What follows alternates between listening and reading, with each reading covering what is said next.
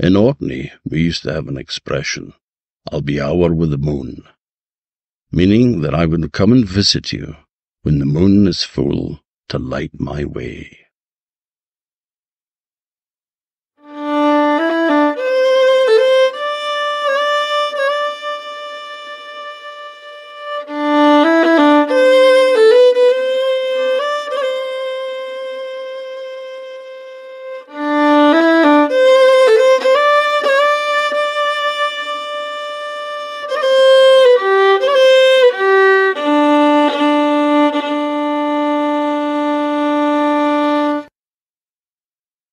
Well, hello, Rhonda. It's good to be here. Hello, Scott. We're glad to have you here. Thank you very much. Tom? How you getting on? All right. Have we started? Oh, bugger. Well, as you can see from the highly professional Muir household here, here we are again, another month, another full moon, and we're our way it again. Now, the expression, of course, come an hour with the moon meant that in Orkney, that's when you went visiting in the winter when the moon was full and you could find your way to neighbours' houses. But sometimes neighbours find their way to your house as well. And this month, we have a visitor, which is great. A frequent visitor. A frequent visitor, yes. Aye. But folk listening to this podcast aren't going to be aware of this. Well, they will be by the end of it, though. Yep. I am just so delighted to have a very, very dear pal of mine here. Sorry, what was your name? Scott Gardiner. Scott is one of the greatest, and he will hate me for saying this, but he's one of the greatest Bothy ballad singers in Scotland. Wow. And you can take that as meaning the world, because this is the home of the Bothy ballads. Indeed, yeah. Actually, you maybe better explain what a Bothy ballad is. Oh, that's a good question, Tom. So Bothys there's various sort of understandings of what a Bothy is. You know, I'd say to most people in modern day Scotland, a Bothy is a place you would maybe sleep in when you're out hill walking. You know, that's to most folk, that's what a Bothy would mean. But in the context of Bothy ballad, the Bothys were a building on a farm during the sort of from about the 1820s through to say 1950s, 1960s in some places, and this is where the unmarried farm workers would live. So it's particularly the farms in sort of the mixed farming areas of, northeast Scotland, Aberdeenshire, Kincardine, Angus, down to Fife and Lothians. I'm not sure, would the Bothy system have prevailed in Orkney as well, Tom? Well, when I was young, a long time ago, when Victoria was the last, I was working on an archaeological dig, outside Stromness, and the archaeologists had hired Binscarth House. Okay. And that was the base for like the supervisors, the governors, the bosses. They were in the big house. The rest of them was in another place. And I was living at home, of course, or wherever I ended up. But there was a Bothy outside the big house, and it was just called the Bothy. Right. So there was a kind of system like that. Because in Sandy you had, like at Worcester, you have the bow houses, and they were kind of a tied house to the firm where the firm labourers would live, and there was just a row of houses, so you'd had about 4 families in that, and there's other areas actually that had that as well. Like there was one at Stove, and so it was maybe not that common, but it certainly was a thing.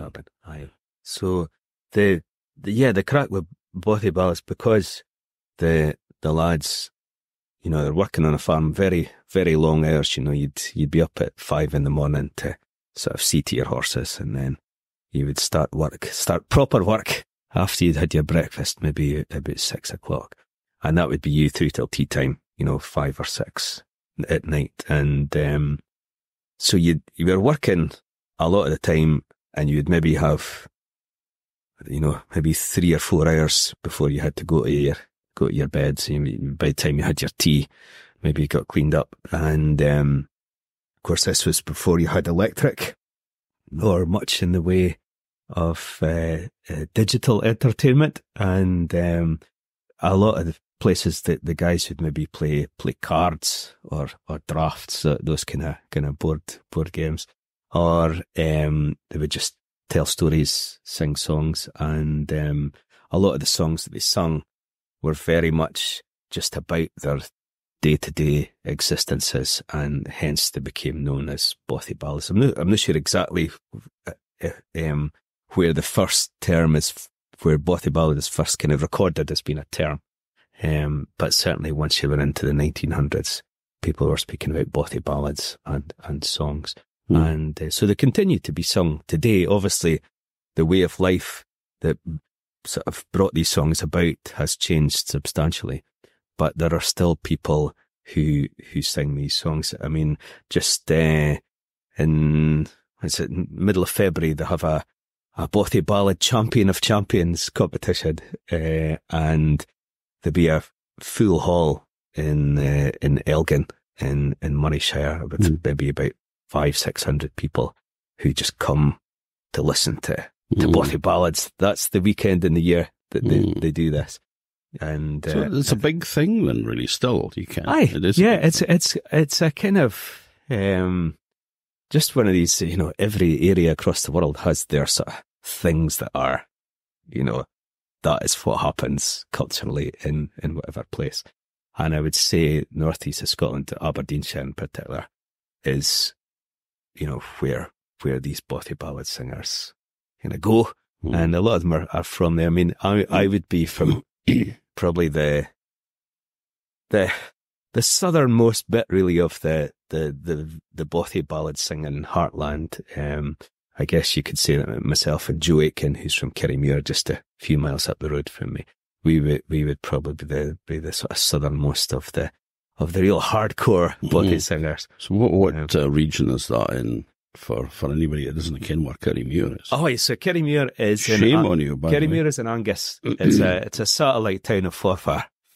And it's about maybe 6,000 people. And like most of your Angus towns, it would have been a market town back in its day. There's Forfar's cattle market just closed in the sort of middle of last year, so there's no longer any agricultural markets in Angus, sadly.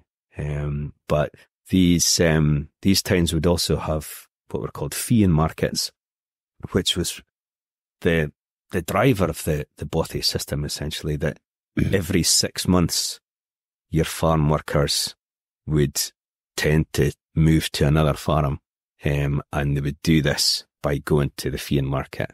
And they had quite a lot of autonomy, but unlike certainly in the sort of previous more kind of feudal era of farming, you were now at a stage where the guys could just sort of up sticks, and they had a chance to negotiate their wages freshly each time. So that was one of the reasons why unions never really caught on among the farm workers, because the workers were actually able to, renegotiate and okay, they maybe weren't making a fortune, but they still had that bargaining power, at least on the day itself. There was a kind of. I heard that with the feeing markets, there was a kind of symbols as well that showed that you were for hire. Yeah, straw or straw in mouth. Yeah, and I suppose it would be quite obvious, if you were there, and you weren't just sort of like slouching at the back, it might have been fairly obvious you were looking for a fee. Yeah, it was just the sort of the idea of having the bit of straw and them kind of chewing on it, like Clint Eastwood, where we shouldn't, means that I'm for hire. Yeah, I'm a gun for hire. Exactly. And it went on till really the Second World War that brought an end to it, because it was deemed, not quite in keeping with the whole dig for victory, Churchillian push for farming output, the fact that you could have the workers just moving every 6 months. So they had a sort of a standstill order that you were supposed to kind of bide on the farm that you were at. Or I think you could be imprisoned. And I know there was a lot of guys that would speak about going down the How, which meant going to the prison in Perth, from Strathmore, if you sort of kicked up a bit of a rumpus about that. And once the Second World War finished, it just never really got going again, the whole kind of feeing thing. That there was a sort of, maybe sort of less formal approaches would be made by farmers to, if they knew of the quality of their ploughing or their rock bigging or whatever, then a farmer might approach a worker in the pub or say that lad's wanting a word with you, that kind of thing. But the actual fee and market process stopped with the Second World War, and that kind of also coincided really with the end of the horse farming era. Once the horses stopped being your principal draft power, then there was less need for folk to work there. And as the tractors came in, there were tractor bothies, particularly down in Angus, which would have sort of bigger arable farms. And up until the sort of 1960s, round about Glams and Strathmore, there would be bothies where there were no longer horsemen in them; they were tractormen. But come the 1970s, they were pretty thin on the ground. There might be the odd kind of solitary bothy dweller on various farms and stuff. But I always kind of associated bothy ballads more with kind of like Aberdeenshire, and I think it's that kind of east coast of Scotland. Yeah. And I mind me father used to, radio broke down in 1959, just coming up for like Christmas and New Year, and me old man wanted another wireless to listen to the programme at Hogmanay. And he went to Robbie Milne shop in Kirkwall, and Robbie Milne, being a sharp cookie, said, boy, you know, think of getting a telly? Oh, I didn't want a telly. Oh, no, he thought they were dangerous. There would be a fire hazard. Didn't want one of them. Boy, he says, tuck this telly. I'll tell you what, he says, you just take the telly home with you. Right. And watch it over the New Year, and if you don't like it, tuck it back and we'll fix you up with a radio. Okay. And of course, for that moment on, the old man was a telly addict. But the one programme that he used to watch, Cairngorm Ski Nights, and he loved this Bothy Nichts. Oh, yes. Yep. So he would watch Bothy ballads on telly. Yeah. So that was, Bothy Nichts was a programme on Grampian television, which has since been subsumed by STV. But at that time, Scotland was divided into 3 areas for, what is now the ITV channel 3. And that was the kind of first sort of commercial broadcast TV station in Britain. You had the BBC, and then ITV came on the go. So Grampian, maybe as the name suggested, was centred in Aberdeen, but the broadcast would also go to the Highlands and all the islands, I think, down to Angus, Dundee. I think maybe Fife, sort of middle of Fife was where the crossover started into STV, which was the sort of central Scotland commercial broadcaster. And then there was Border TV, which was the southern bit of Scotland and the northern bit of England. And Bothy Nichts, I can't remember the exact dates of the programme, but I think it finished in maybe sort of 1971, 1972. And the sort of format was you had like a kind of concert party type group, and I think it was a competition between a couple of different concert parties in each episode, and it was, who they thought was the most entertaining. So you would have like people singing, playing the muthie and the fiddle, and it was very much just based on that sort of local musician groups, like you would hear. We were speaking about Billy Jolly earlier on today, and he would kind of embody that within Orkney, just the sort of people performing in their local hall with their whichever musicians kind of were from the area.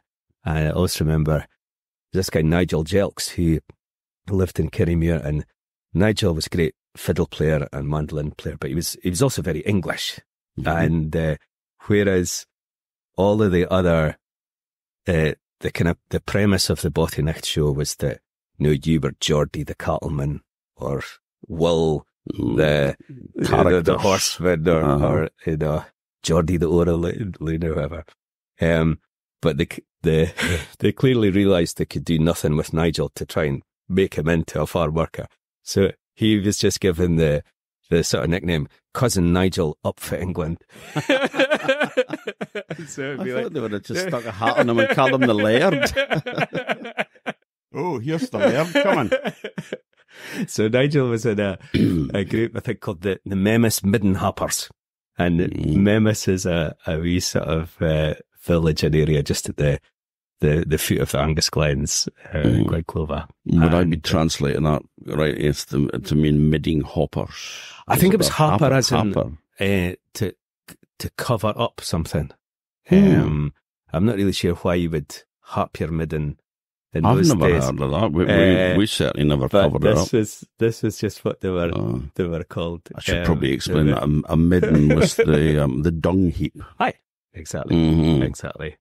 And the Bothy Nichts, was amazingly popular. Supposedly, I just heard quite recently that the reason it stopped was because the sort of, I don't know if it's equity or whichever kind of union represented professional performers, they objected a wee bit to, you know, the clearly amateur performers getting all this sort of airtime. I don't know enough about the background of how true that was, but I've heard that from a couple of sources that was the thing that sort of maybe put a death knell on it, the fact that these folk didn't think that, you know, that the amateurs should be getting this. Just snobbishness. Well, possibly. Yeah.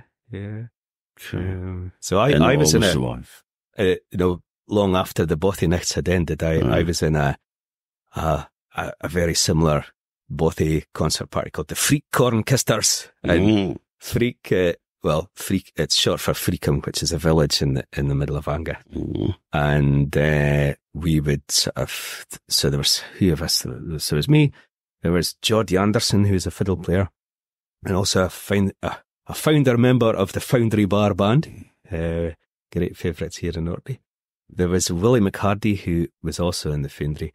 There's a guy called Davy Adams, he played the sort of various percussive things. He played the spoons and the washboard, and he was a real expert in Bothy life. He wrote a book called Bothy Nichts and Days, which is still the sort of set text for, it was, I think, published in 1991, I think. And he had just interviewed, about 70 or 80 of these old Bothy lads who were still very much in the go at that time, just about their lives from, I guess, the sort of 1920s through to the end of the Bothy period. And so there was 4 of us plus a lady called Mary Pendrich, and she was a singer, and we would just go around just various bowling clubs in Angus, doing our stuff. And it's a real sort of demand. People really sort of liked it, you know. It was a good thing. So how did you get into it? I was just very much brought up in the Bothy heartland of Angus, so just outside Forfar. And Mum would take us to local events. So there's an organisation called the Traditional Music and Song Association of Scotland, which are very active in Angus at that time and still are. And they would put on a ceilidh every month, just throughout Angus, just various towns and villages, and would go along to that. And they have a yearly festival in Kirriemuir every September, and once you kind of started going to that, the whole world of these similar festivals opened up, and it was quite a sort of circuit back then that musicians and singers would just spend the summer going to these different festivals, and still do. I mean, myself, I always kind of think in my head, I realise January's the start of the year, but for me, the festival year kind of starts off in May, coming up here to the Orkney Folk Festival, the end of May, and then Portsoy the week after, then Keith the week after that, and it sort of goes on and on through till September, and it's great. Everyone seems to have motorhomes now. That's it. That's the stage of their life. So they're able to just spend weeks on end just in their motorhomes. But I very much got into that sort of circuit as a wee boy, and because that's quite an unusual thing.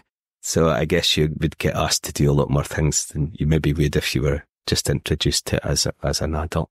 And yeah, so just from hearing these singers in person, very fortunate that there were so many of the great tradition bearers still on the go, very much turning up to these things. So, although sort of, I guess you'd say my first love would be that Bothy song tradition, you would also have a lot of the traveller singers would attend these things as well. And there would be a competition.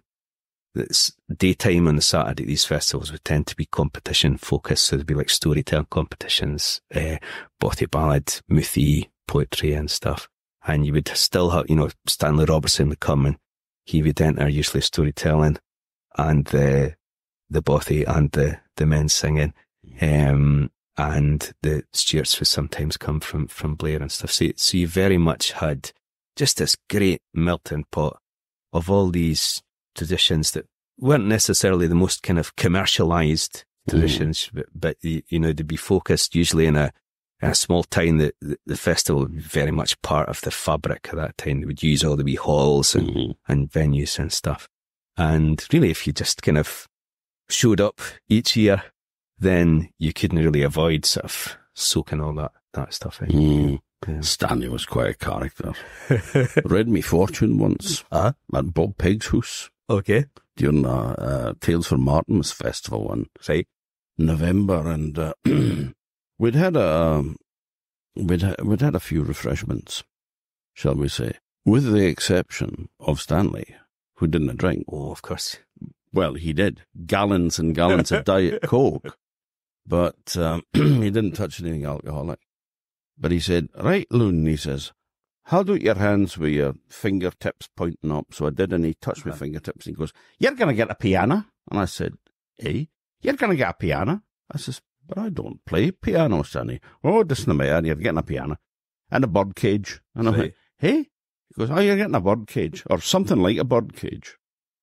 And I said, "So, look, it's right, Stanley. I'm going to get a piano playing budgie, am I?" And he goes, "Well, that's what I see anyway." And if you were to kind of, I suppose, really kind of look into that sort of thing, we did get a piano.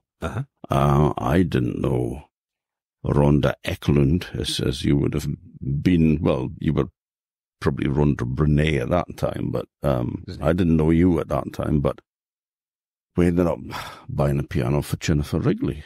Okay. So there is a piano in the house. And the thing that looks like a birdcage is probably that lantern from an old Victorian gas lantern from a buoy floating around in the sea. Or buoy, as you Americans would say. Yeah. I don't know why, but... so anyway, I digress. Yeah. No, I love Stanley as well, I know. One of my favourite stories is there's this great singer from Aberdeen City itself called Danny Cooper. And Danny's like a great supporter of traditional music events, has been since he was in his teens, I suppose. And Danny runs a fish processing business in Aberdeen. And of course, Stanley was a fish gutter, for most of his adult life. And he'd always said to Stanley that kind of, if ever you're finding work slack and wherever you normally work, there'll always be a job for you here, Stanley. And one time Stanley had taken him up on the sofa, and I think it was mostly women that were the regulars in Danny's place. And Stanley had been just sort of chatting away. And I think you hadn't been sort of too, no, you hadn't been Stanley Roberts, the great storyteller, but the wifey's kind of got it out of him that he told stories and stuff. And the sort of coaxed, oh, come on and tell us a story. So he told them a ghost story, and there was no one like Stanley. No one had touched Stanley when it came to the ghost stories. And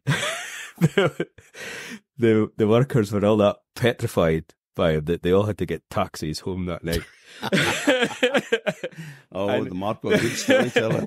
And they kind of came back next morning and kind of refused to return unless if that boy was still there. He was just Danny would say that the women, they were never normally that militant, but he felt that he had to sort of give in to their request.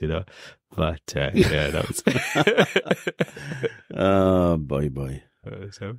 No, we're doing a wee gig the other night, and you mentioned about a story that was at the second one that you ever sang or something like that. So what was the first song that you ever sang? Oh, right. So this would have been in primary 4, and Mrs. Esplin, who was a great primary 4 and 5 teacher, and sometimes at the end of the day, if there was like, the class had sort of finished, but there was maybe 5-10 minutes before the bell rung, she would just say, "Oh, Scott, you could maybe give us a song." So it was this primary 4 and 5 of Chapel Park Primary School became this real hotbed of Bothy ballads, which was just very unusual. And so the Ballad was the second one. The first one was actually called the Spark Among the Heather, which was a song that Jim Reid wrote about the Highland Clearances. Jim Reid was of the Foundry Bar band. And then the third one, I think, was called Gaisetuch, which is very much your sort of standard Bothy ballad, in that it starts off with the guys signing up to work in a particular farm and just all the kind of things that happened after that. Would you fancy giving us a wee rendition of something that was just like a traditional Bothy ballad? Aye. For the folk out there that are sitting on the other side of the world thinking, well, I get it now, I kind of understand what you mean by it, but I still have no idea what a Bothy ballad sounds like. Aye, well, I'll give you, I'm a wee bit under the limp today, but we'll give it a go. It's the only voice I've got, so I'll sing the Gaisetuch one. And, I'll maybe just sing a bit of it and then we can chat about it after, if that makes sense. Whatever you wish. It's got a chorus if you fancy joining in. I think that for the sake of our listeners, I won't. Okay. I don't want letters or death threats.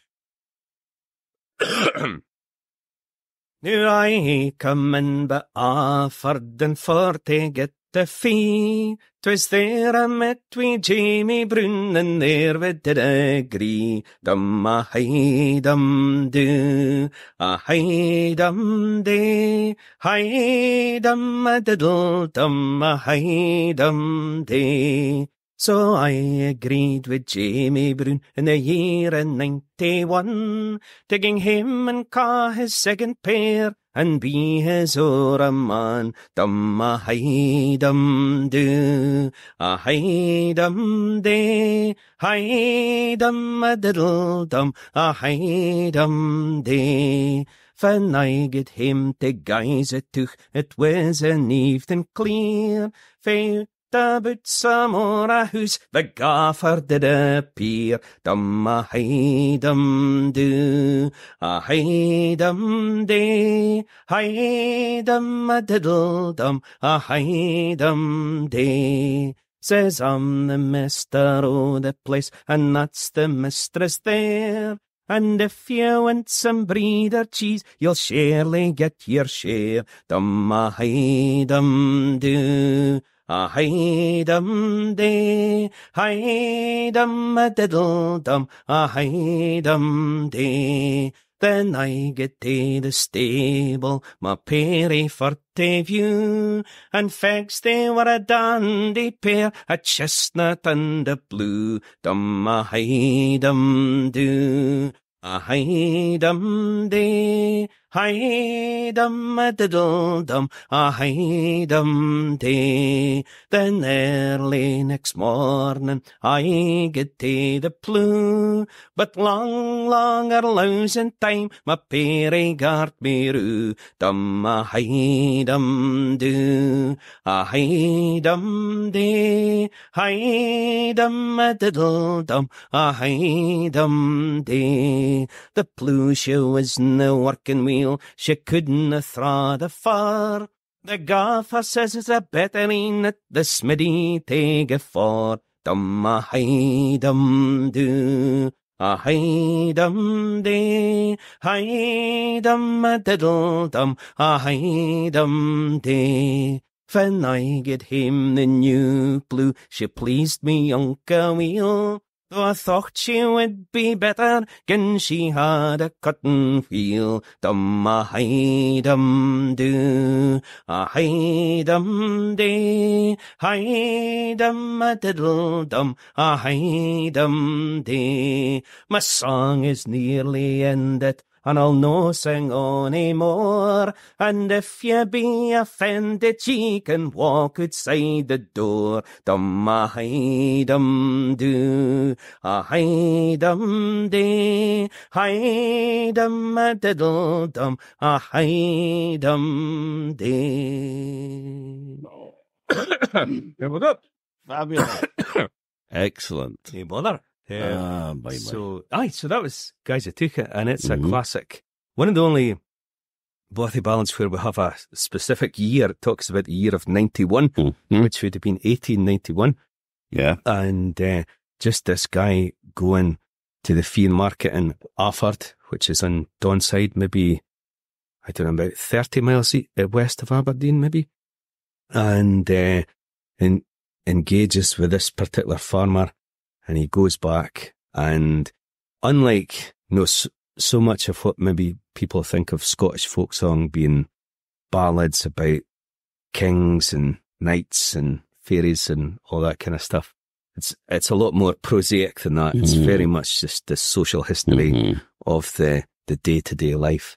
And so he goes to the farm, he has some bread and cheese. And then he goes to see his horses, and he thinks, these horses are all right, you know. And the next day, he goes to do a bit of ploughing, but the ploughing's, the plough's not working very well. So he goes to the smithy, which is the blacksmiths, and he gets another plough, and that plough works a wee bit better. And then that's it. That's kind of the end of the song. There is a lot more verses to it, which I wouldn't normally sing, but the most of the other verses just would speak about each of the particular people that work on the farm. So they'd have usually a kind of like sort of piss-taking type verse just about each of the characters. And I always kind of think it's, if we were asked to write a song, not that I'm suggesting we should do this, but about our work colleagues or whatever, and you'd have a verse about each of them. And if someone was to look at it in 100 years' time or 130 years' time and be all sort of serious about, oh yes, this guy, he did that in the museum or whatever. And I just think at the time, a lot of it was just written in fun, so it shouldn't really be taken as gospel. Yeah, I mean, I love my colleagues at the museum. I do. But I mean, I ken that there are sort of traits that you could kind of, take the mickey of, like mild leg pulling, you would say, Yeah, exactly. Nothing malicious or nasty. But then, like you say, given that length of time, then you start thinking that, he really didn't like them, you know, but it's just having a laugh. Because you're going to get a laugh in the Bothy at night when you're singing that, and everybody, and the guy sitting there and all the rest of them around, and they're all kind of going, I hope he does me, kind of thing, because you don't want to be the one left out that you're boring, I got asked to do a thing, what is it? It must have been sort of autumn 2022, and there's this programme on Radio Scotland called Out of Doors. You heard of that? And one of the main guys, Ewan, was retiring from it, and they got in touch with me and said, "Oh, do you think, we're trying to think of a great present to give him, and we're wondering if you'd be up for writing a Bothy ballad about out of doors." And I said, "Oh, I don't really write songs, really." They were like, "Oh, you'll be fine, just do it." And I said, "Well, you do realise that, a classic Bothy ballad would have quite a lot of piss taking, it would be like kind of quite sarky." And they were like, "Yes, yeah, that's exactly what we want, So it just became that sort of just about his time on the show, and like wee verses about all of the different folk, and so very much using that Bothy ballad format, but clearly not about a particular farm, about this kind of radio show. Do you fancy doing a wee bit of that, or do you think we'd end up being sued? I can't really mind how it goes. I could send you it though if you want to. I do have. Well, if you send us a recording, we can always can stitch it into this. Yeah. That's the thing with any.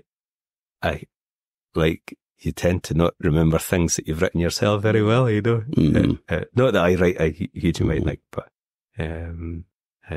I'll see if I can track it down. That would be good. We can just stick it in right here. No bother. Little pause. Well, what did you think of that? that was cracking, man. Boy. So that kind of early, like you said, you're singing at primary school when you're about, 7 or 8 or something like that? Yeah.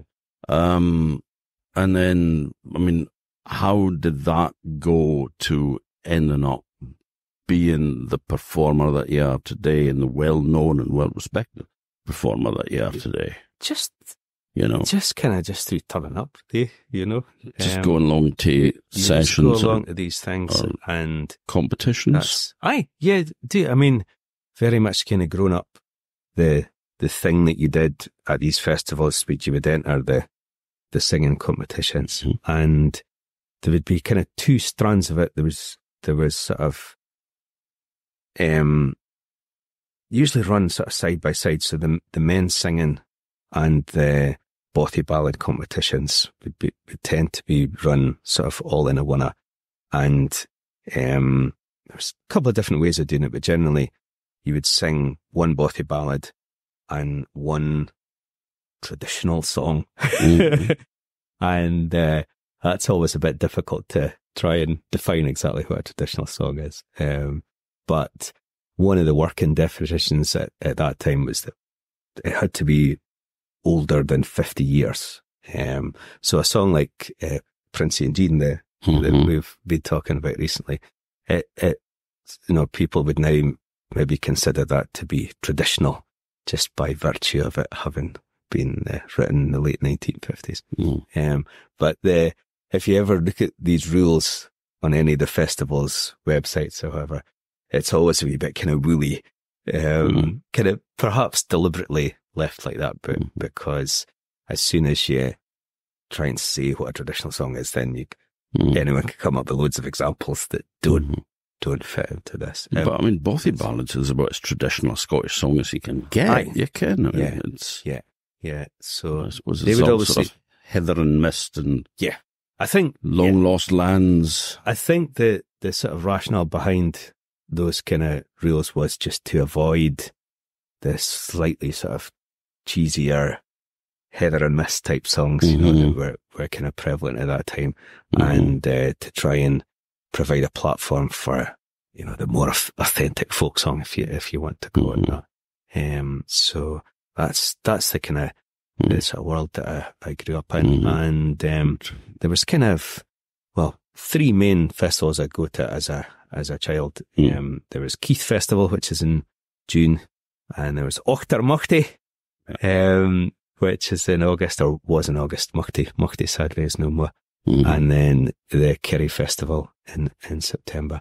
And I still go to Keith and to Guy. I help run the Kerry Festival nowadays. And they're just I think it's a great way of just becoming involved in that world. And you just meet so many folk, so many great pals from kind of just been, it's almost, I kind of think that if you had to think of a way to, make as many pals as possible in the shortest amount of time, almost to kind of go into a festival every maybe 2-3 times a year where you see the same folk and you hang out with them, but then you don't see them till next year, but you still have, 30 years of history with these people. It's a real sort of. But you just pick up where you left off. Exactly. Yeah, it's like you haven't seen them for a year, but it could have just been a week. Aye. Yeah, and sometimes it's a lot more than that, but yourself, it would be the same with the storytelling, Aye. because you've maybe had quite an intense experience a particular weekend in some place where you're all kind of hanging out and eating together and sort of entertaining each other, and then could be like a decade before you see those people again, but you're just straight back to, So when you were growing up, and like I said, you were a young guy and you were going to these competitions and all that, who was your inspirations? Who were the people that you listened to that really kind of, shaped the way that you wanted to sing, or the way that the music you loved? Yeah, I guess if you had to say the sort of, the main singers that I always really loved, a lot of them from pretty local to us. So Jim Reid from Letham, he was just over the hill, like maybe 2 miles as the crow flies.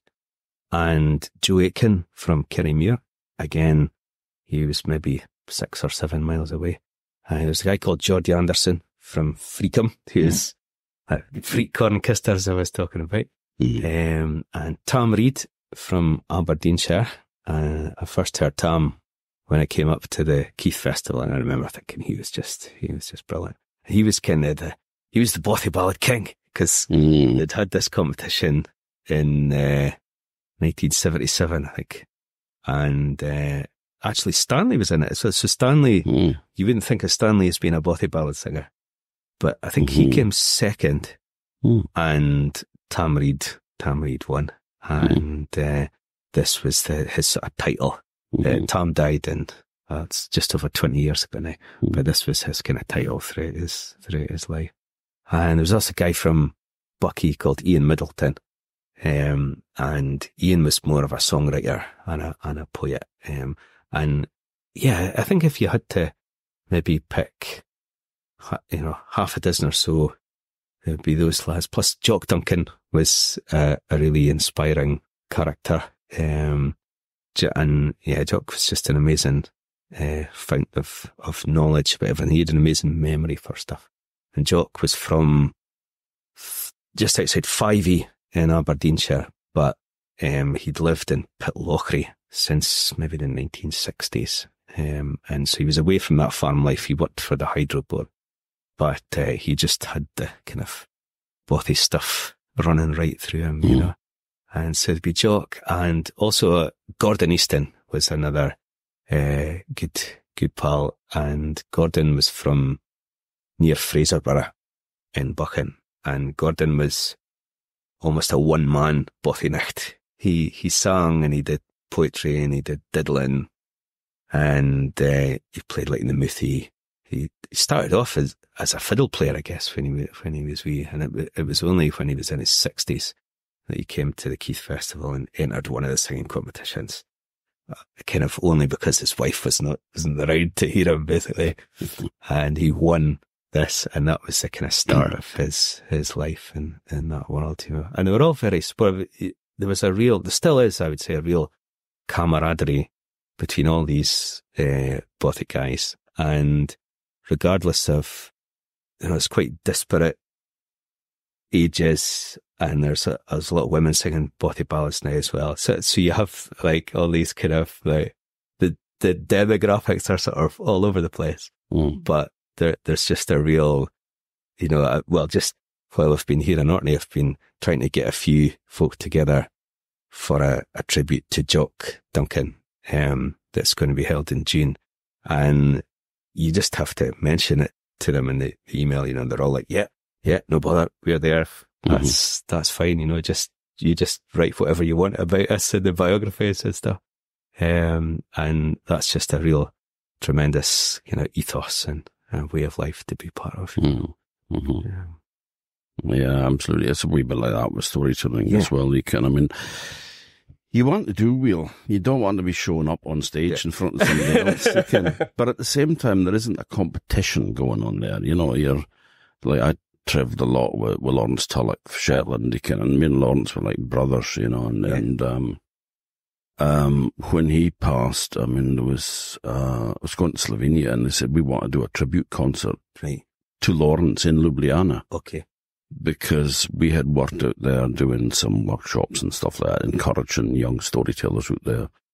And we all got together and just celebrated his life. It was kind of, it was very emotional, but that is the kind of thing that happens is that you all sort of get together. And when one of the number passes, everybody feels it.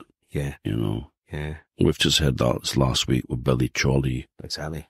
Billy was a much loved singer and entertainer here in Orkney.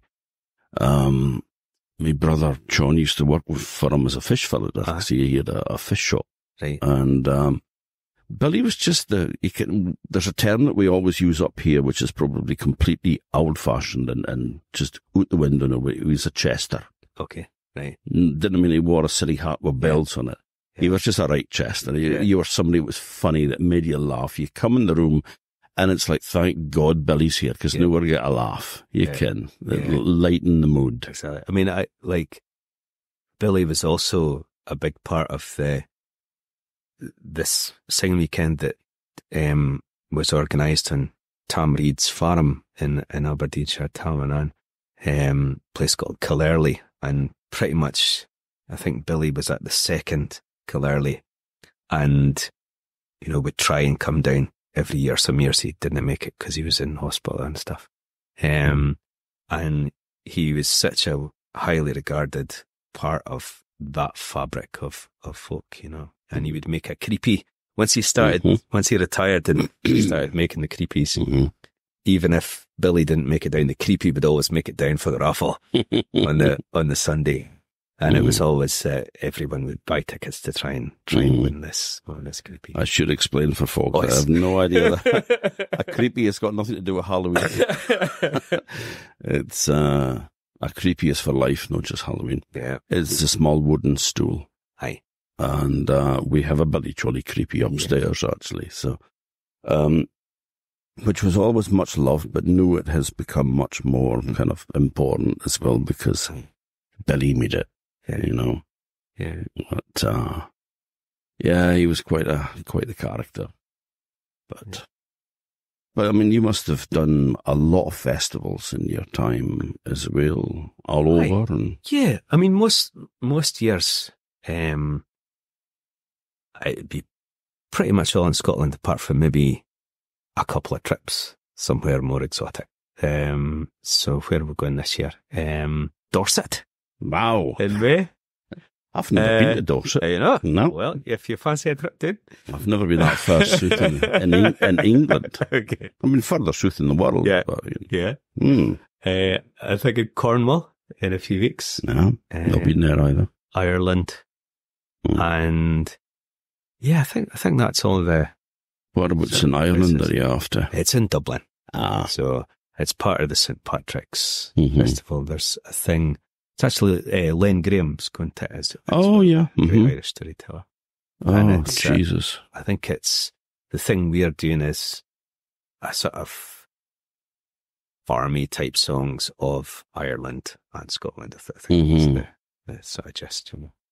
I hosted Len Graham and John Campbell here once. I love this. No, I should just say that when you're organising a festival like we do with the storytelling one here, things don't always go to plan. Yeah, that's the same with the festivals I run as well. I do. No, for the folk festival, of course, comparing the Orkney Storytelling Festival to the folk festival is like, a wee guy that's got a wee stall that sells whelks, comparing that to like Microsoft, because they're both businesses. They have numerous folk coming up, lots of logistics to work out who gets where and such like. So I was asked if I would come and host, compare MC for Len and John. I did not actually ken I was doing that until I got a phone call that day at work saying, "Oh, I see you're doing this, hosting this thing tonight." And I went, "No." I knew that I was in it, Right. and they went, "Oh, it's in the paper, you're hosting it." So I don't know anything about these guys, so I had to go and try to find out, you can. And this was sort of early days of the internet, so you could probably get a PD bit, but not much. But anyway, I turned up at the Strumness Hotel, and there was no Len and John. And I said, what's happening? "Oh, they've got on the wrong bus. They're on their way to Evie." And it was like, "But we start in 5 minutes." And they said, "We've sent Graham." It was Graham Garson. I don't know if you should say this or not, but Graham Garson was a lovely guy, dear friend.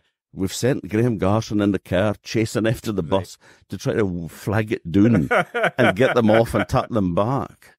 And I said, "Well, what do I do in the meantime?" And they said, just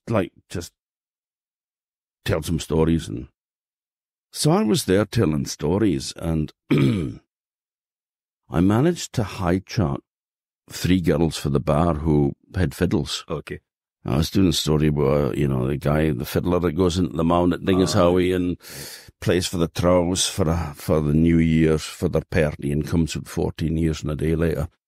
So I got them to come in to play a bit of fiddle as well, because it would brack up the time a pity bit, And then, just when the audience was actually starting to turn nasty, because they had, with some justification, they'd bought tickets to see Len Graham and Sean Campbell.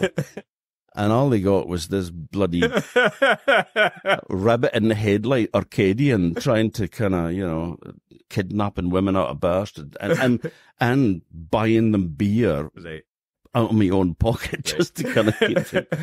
So then they turn up and it was like, "Oh, thank God for that." And they were brilliant. I mean, Len singing was great. Yeah. Sean Campbell, the only time I ever seen him, what a storyteller. He had me in stitches. The audience loved it. And then, after 15 minutes, I was told when they came in, "Right, you've got to be downstairs in 15 minutes' time because they're getting the bus to go to the final concert at the school." And I was almost lynched because it was like, "Here's the guys for 15 minutes," and then they're just like getting into it, and then it's like, "Right, as it finished." I barely got out of there alive. Right. Yeah. But that happens, it's... So I just really met John the one time he was a guest at Killarney 1 year when I was a guest. He was just lovely, he'd be in his, a lot of that older generation of singers, they would always kind of wear their sort of Sunday best when they were performing, unlike me and Tom. Well, unlike me anyway. This is me Sunday best. It's not got holes in it. So he'd be in this sort of, black suit. He's a big, tall guy, big sort of imposing figure, but just so funny and just warm and genial. I remember the one line that always stuck in my mind was about this couple that had fallen out, married couple, because they were arguing as to who had to go out and get water for the well. Oh, okay. And neither of them could be bothered. So they decided to do, the Muth music, the Right. They had to do that constantly. Okay. And the first to stop, had to go and get the water. Right. And then he says, the priest turned up in his Rolls Royce. And he was furious because he was speaking to him and they were both going, but anyway, it was a pleasure to meet the guy.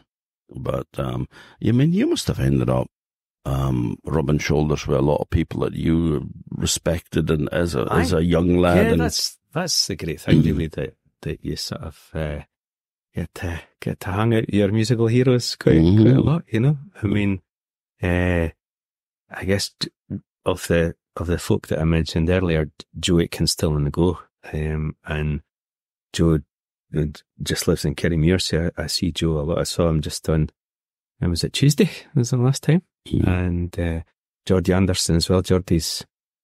He must be 89 this year, I think. As far as I know, he's still on the go in Freecombe. And yeah, it's just brilliant. There's a real sort of, I think within a lot of people, just an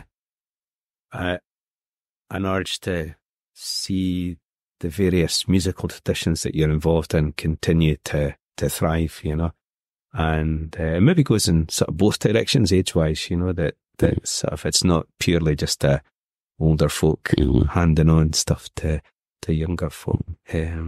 And that whole kind of sort of multi-generational thing, I guess, is just brilliant when you see a hall that's just full of just completely different ages of folk, both in terms of the performers and the audience. It's a very healthy thing, because if you've just got a room full of old folk, that's a tradition that is not going to be around for much longer. You know, you got to get young folk involved and interested and enthused. Yeah. So you must have had a few kind of stories about, you know, like I was saying about the Len and John story there. You must have had a few scrapes in your time as well, maybe a few funny stories or something like that.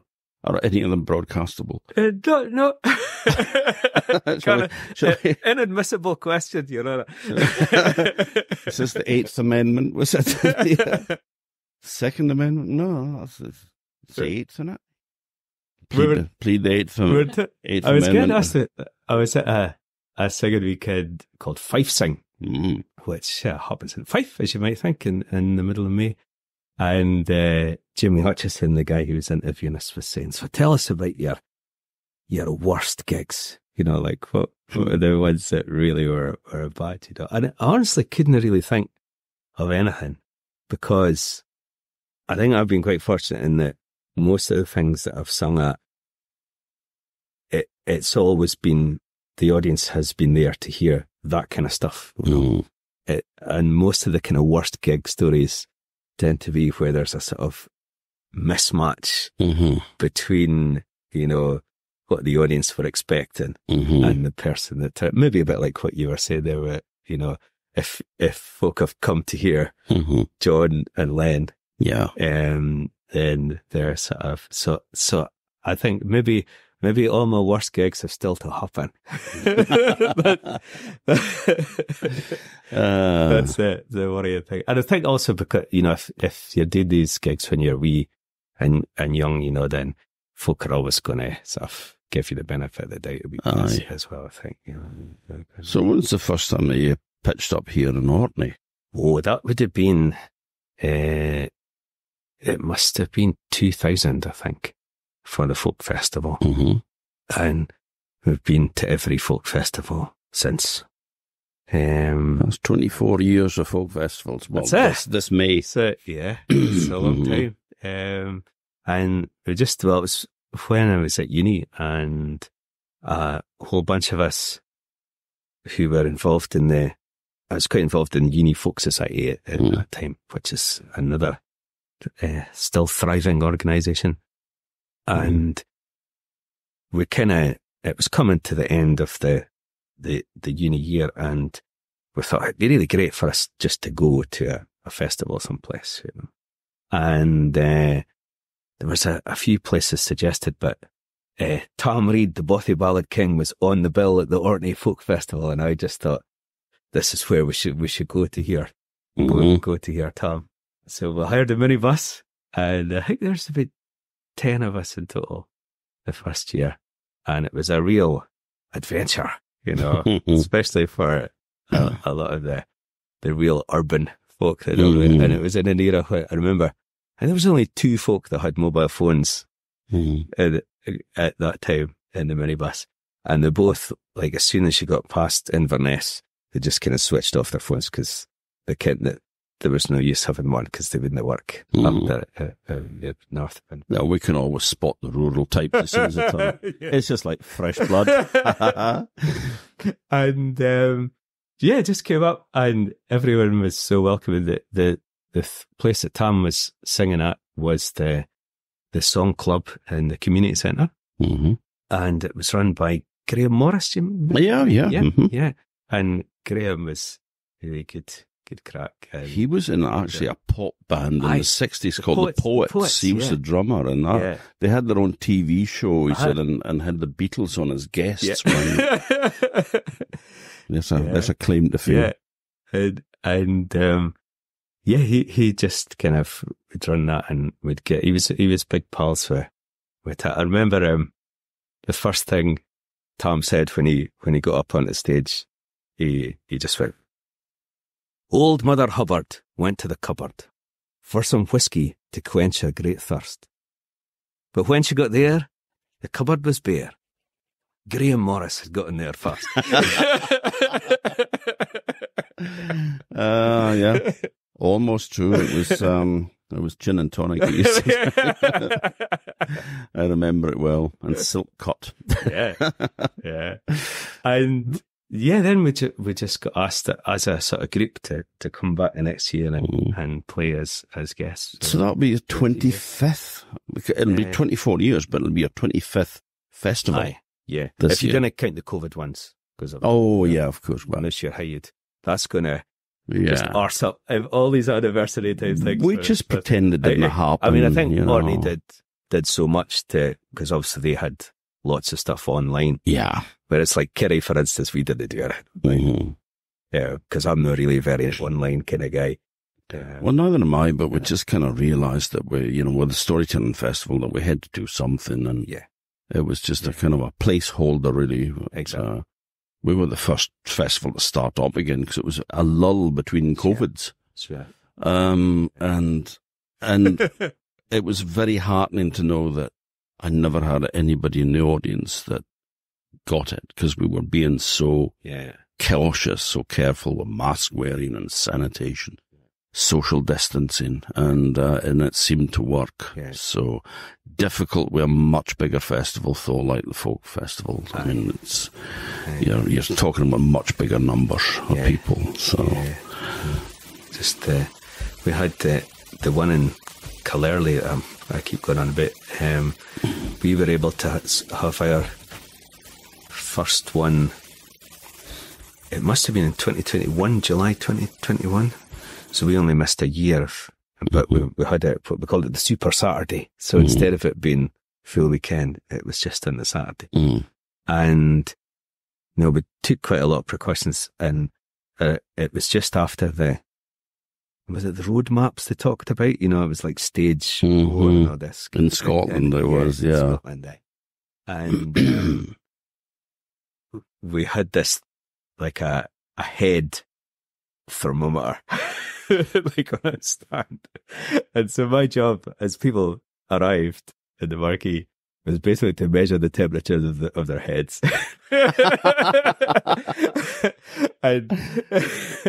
and fortunately we never had anyone go all that high. I'm not quite sure what we'd have done if they had gone that high, but it was amazing. You kind of think that everyone's heads are sort of the same temperature, but there was quite a... I can't say I never actually thought about it, but... Sorry. And you also could never... you would sometimes think, oh, here's some real ruddy-cheeked person coming in there and might have a really hot head, but no, it would be always the ones you didn't expect would have like a roasted heat. And so we did that for a couple of years. Folk could... And give them their due. I expected to get a lot of folk being quite complaining about this, why are you having to do this? But everyone was just like, oh, yeah. Be sort of guiding their heads towards this thing. Hey, heat! To quote a famous Mike Myers film. So we didn't have to have that last year. But hopefully that'll be the head thermometer in the box for foreseeable future. All right, I'm going to ask you a predictable question, but also an impossible one. Do you have a favourite song? I can't. It's a ridiculous question. It's like if you've sort of like a dozen kids and it's like, what's your favourite child, you know? Probably the one that I do like to sing the most is one called Generations Have Changed. It's a beautiful song. Do you think we can risk it or no? Because we don't, it's a copyright issue. Everybody can believe it in this photo. Well, this is true. But I think maybe if you give a bit of background to it as well, we're not trying to rip off anybody's work here and all, but it is one of my favourites that you sing as well. It's just such an emotional. I think it seems to just touch folk beyond, even folk that aren't really fans of us. I maybe start singing it a bit too often, because folk are always... No, I mean, it's like the Rolling Stones went on stage and go, we're not doing Satisfaction this time. You know, there'd be a riot. You know? So it was written by a guy called Matt Armour, who was from Anstruther, but spent most of his adult life living down in England. He was living, I think, in Milton Keynes latterly. And he wrote lots of songs, particularly about that kind of part of the world where he grew up, the sort of East Nuke of Fife. And this was really the one that just kind of caught on. Scylla and Artie Trezise, who they became the Singing Kettle in the 1980s. My son was absolutely addicted to that. He was sitting in front of the Singing Kettle video in those days. But prior to the Singing Kettle, the two of them would play a lot of folk clubs as a duo, and they made an album with this song on it, and it really sort of caught on, So we'll have a go at Go for it. And again, I'll give you the proviso that it'll not be the best, but it's the only voice I've got. You're a trooper, Scott. You're a trooper. My father was a bailie frae a wee place at Capeley. He worked on the grand of the days of his life. By the time he made second, he aye said he reckoned he'd ploughed near on half of the East Nuke of Fife. He feed on at Randerston, Crawhill and Clippington, Campbell and Carnby, and Bigger Rennie's Hill. At Kingsbarns he was married, and at Borehills he was buried, and man, had he lived, he'd been ploughing on still. But those days were his days, and those ways were his ways. They follow the plough while his back was still strong. But those days are past, and the time come at last for the weakness of age to make way for the young. I was nae for ploughing, to the sea I was going, to follow the fish and the fisherman's ways. Rain, hail and sunshine, I watched the long run line, nae man mair contented his hale working day. I long lined the Flodden Grand, Dutch and the Dogger Bank, pulled the great fish from the deep Devil's Hole. As I trawled off Shetland and Faroes and Iceland, and whither much war than a body could throw. But those days were my days, and those ways were my ways, to follow the fish while my back was still strong. But those days are past, and the time come at last, for the weakness of age to make way for the young. Now my sons, they have grown, and away they have gone. They search for black oil in the dark northern sea. Like oilmen they walk, and like Yankees they talk. And there's no much in common 'tween my sons and me. They've roughnecked on Josephine, Fortes and Ninian, Dunlin and Claymore, and Fisher and Dock. They've made fortunes for sure, for on wandering ashore, they spend more than I earn in a whole season's work. But these days are their days, and these ways are their ways, to ride the rougher eggs while their backs are still strong. But these days will pass, and the time come at last, for the weakness of age to make way for the young. Now my grandsons are growing, to the school they are going. The long days o' summer they spend here with me.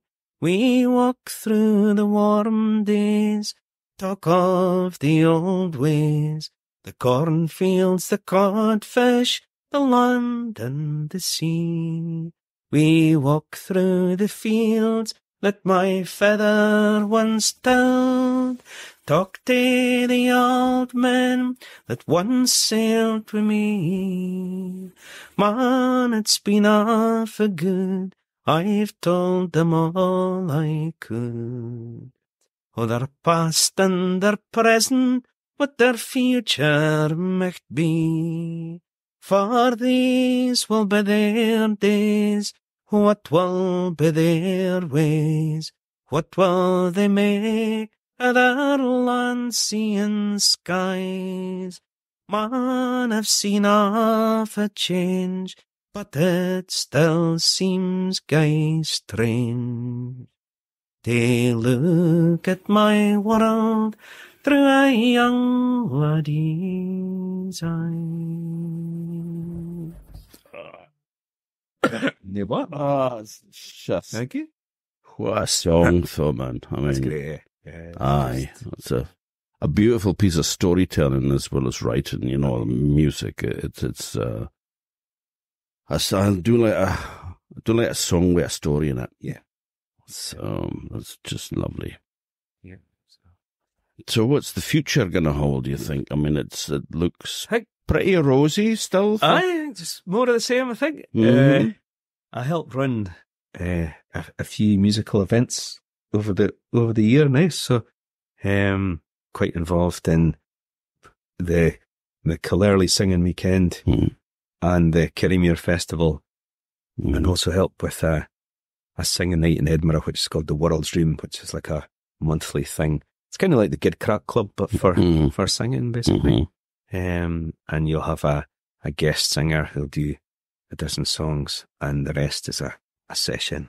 Yeah, I think it's just about keeping these things thriving. You know, I think there's folk up there folk who are up for coming along, both to perform and to listen. You know, it's sometimes just about getting in touch with those folk and making sure that they can what's happening and stuff. You know? Yeah. And it's been about 10 years now since you started coming to the Orkney Storytelling That'd be Festival right. as well. Yes, I am the token singer at the No, you are the singer. And I didn't get worked too sorely at the Orkney Storytelling Festival, it has to be said. So it's always just a good relaxation. Come October, you know. It's amazing as well to have you here, and it's no October or May.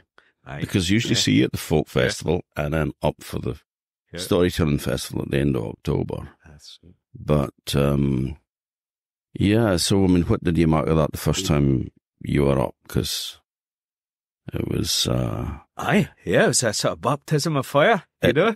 Yeah, it was the just first festival in this house in Stromness. Okay, yeah. It just... So, yeah. I mind, I think I got here on the Saturday afternoon of the festival, so obviously kind of 3 days into the festival by that time. And I'd been judging a Bothy ballad competition in Turriff the night before. And the place we were staying in, the Royal British Legion in Turriff, which is like one of these fancy British Legions that has effectively hotel rooms.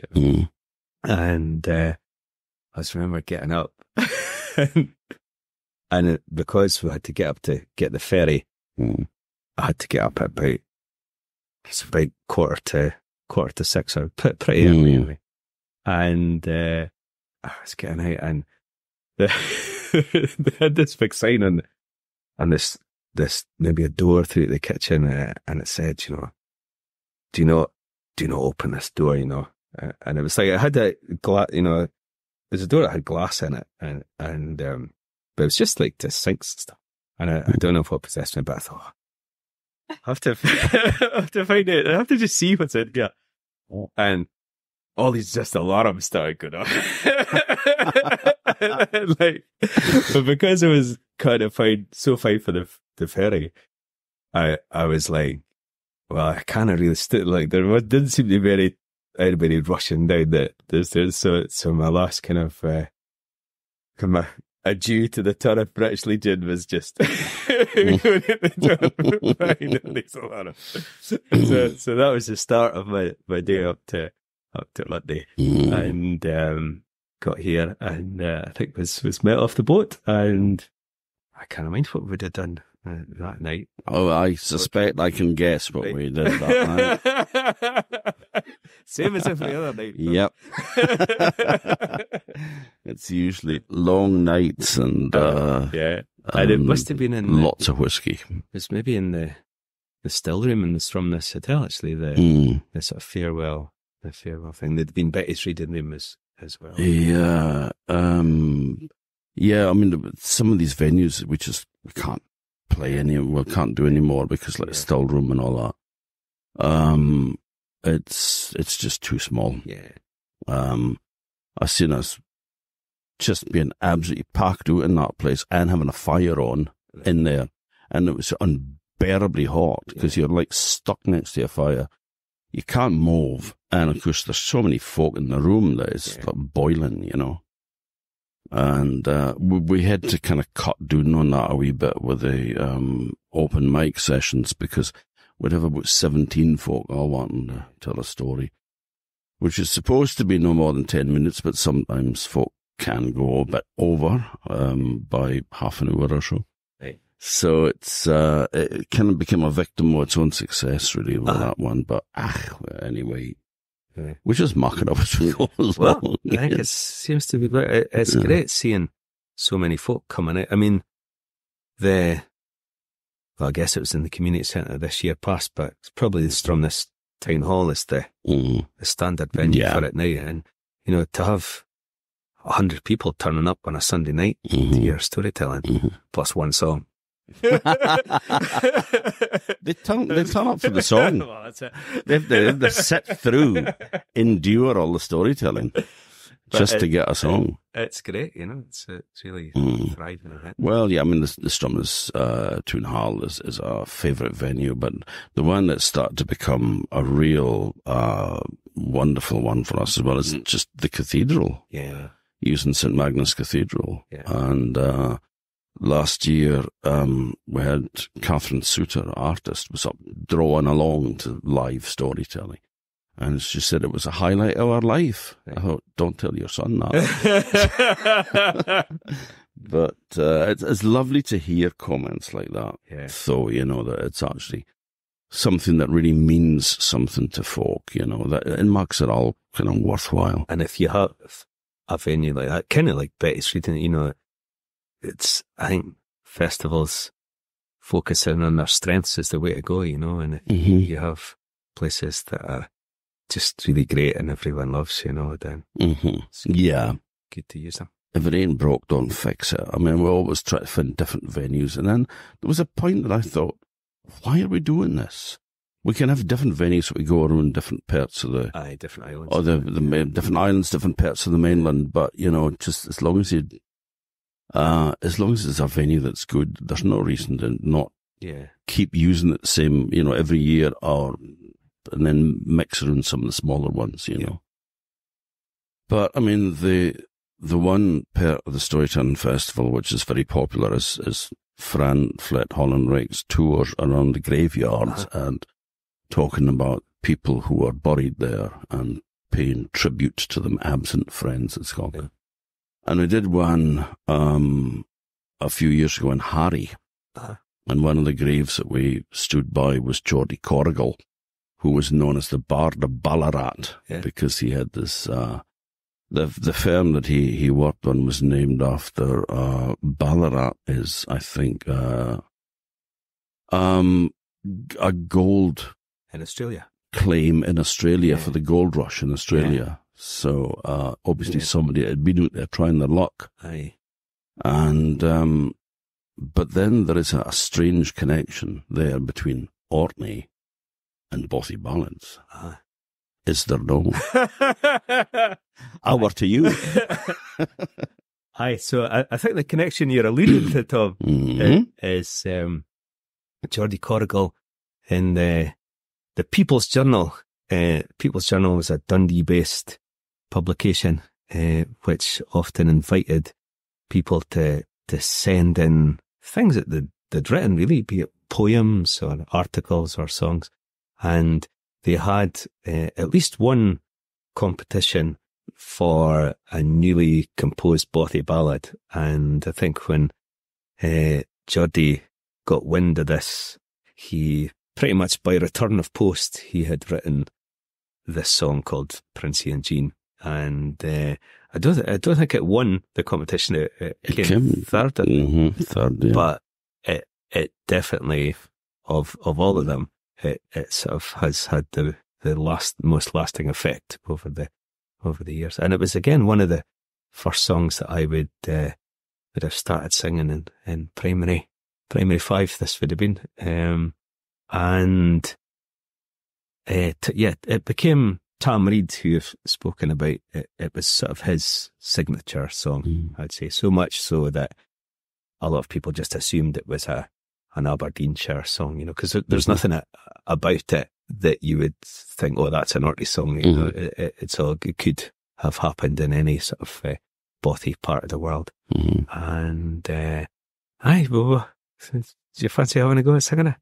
Aye, I was planning to. Okay. I was just getting the old larynx ready, and but no, I mean, you were saying as well that song actually took quite a major award. In the Bothy ballad world. Yeah, so I think at the start of this podcast, I can't remember, we were talking about the Elgin Bothy Championships. And there's usually 6 or 7 sort of singers invited to participate in that who have won other competitions during the previous year. And the guy who won it was a guy called Paddy Buchanan. He's a relatively recent convert to the Bothy world. And Paddy sung Princey and Jean, having heard it for the first time at Killarley. As part of it, because last year it was 20 years since Tam died. A lot of the folk who go there now never met Tam and sort of didn't know much about him, so we thought we should have something just to kind of, so that we don't always feel we have the knowledge, we're trying to impart that. And Joe Aitken, who was kind of Tam's best pal at so many of these festivals, Joe sung Princey and Jean, and Paddy thought, this is great, and so he sung it at Elgin and won at Elgin. So although it came third place in 1957 or whatever. It came first place in 2024. So that shows you the kind of legacy that the song has. And like a lot of these songs, it was written to a sort of popular existing tune. We would probably know it as the Road and the Miles to Dundee. The song I just did a wee minute ago, Generations Change, kind of uses a similar tune as well. Streets of Laredo, which is a well-known American folk song. It kind of uses the same tune too. And yeah, we could have a go at it. Well, we could just finish on that one. Yeah.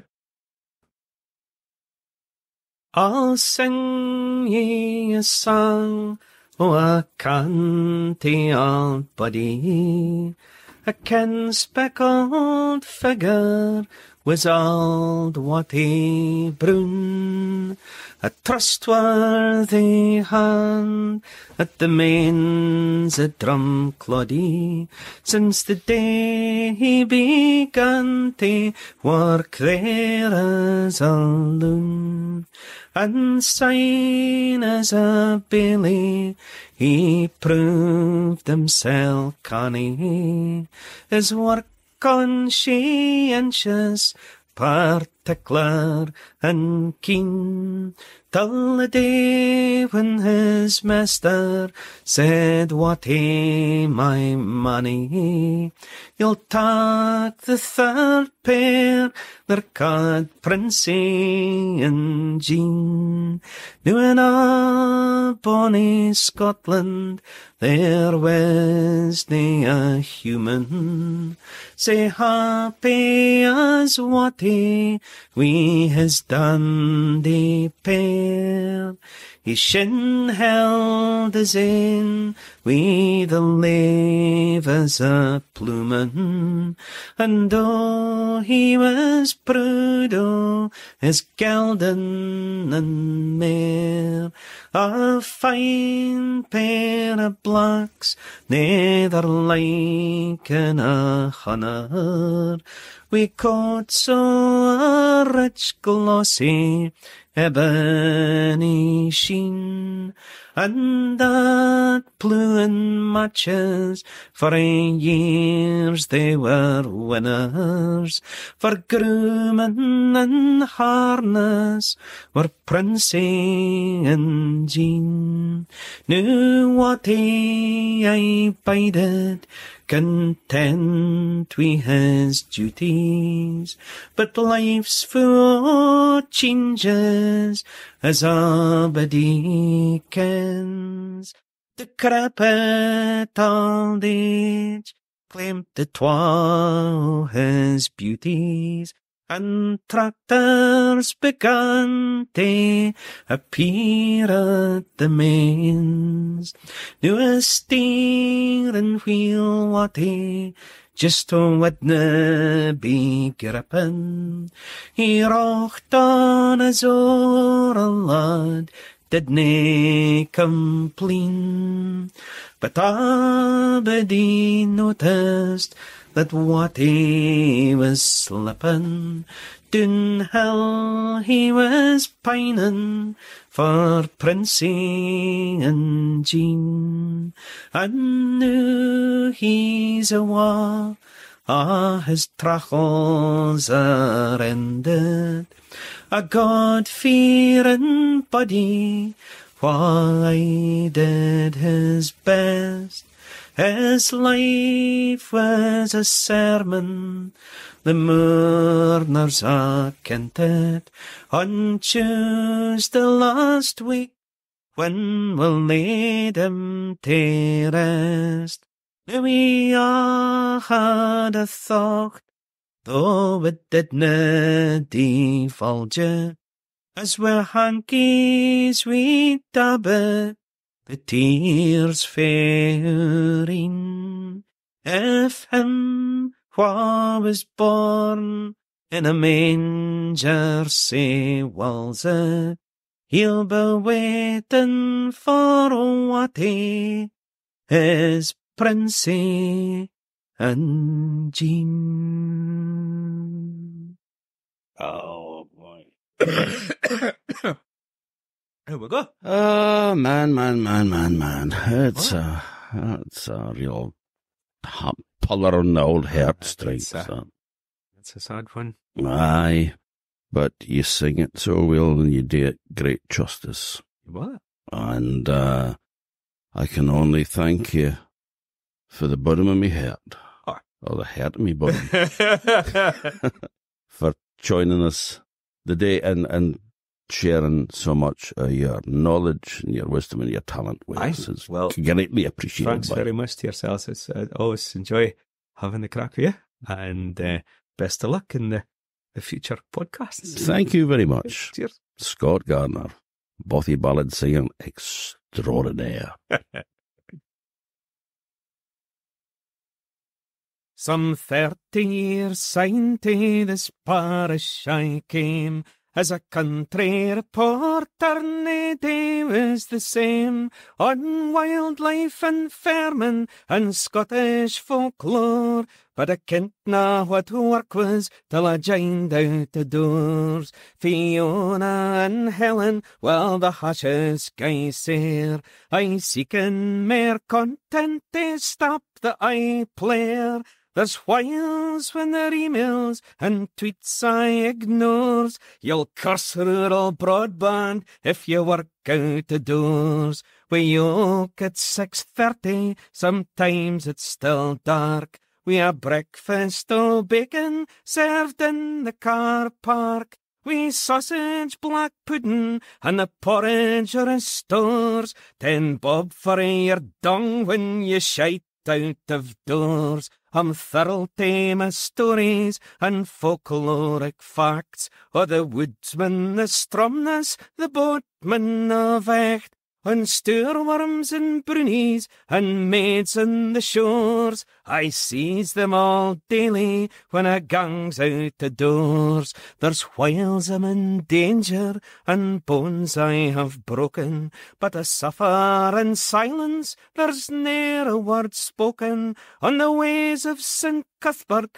West Highland, John Muir's, Purple Hearts are awarded when you risk out the doors. Now our engineer Ron, he's aye first to the yoke, for he welcomes brief respite from travelling folk. 3 lines in the sark and medieval bard core, while my mystery bird shoots the craw out of doors. Mark Stevens, our second, and a man for the hills, responsible access and land reform bills.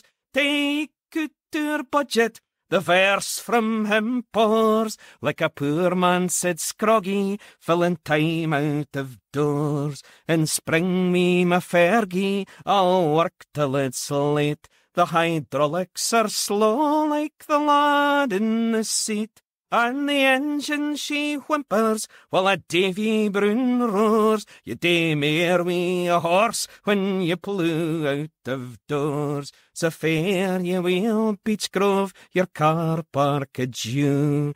Likewise Laura Guthrie and the forementioned crew. Nae mair will ye see me, nor I walk these floors. Mair stories to come when I've left out of doors. So I'll get in my boatie and I'll sail for the south, and I'll think no upon ye, nor think on my youth. I'll search where there's kelpies, earthhounds and centaurs, and find the source o' the Devon somewhere out of doors.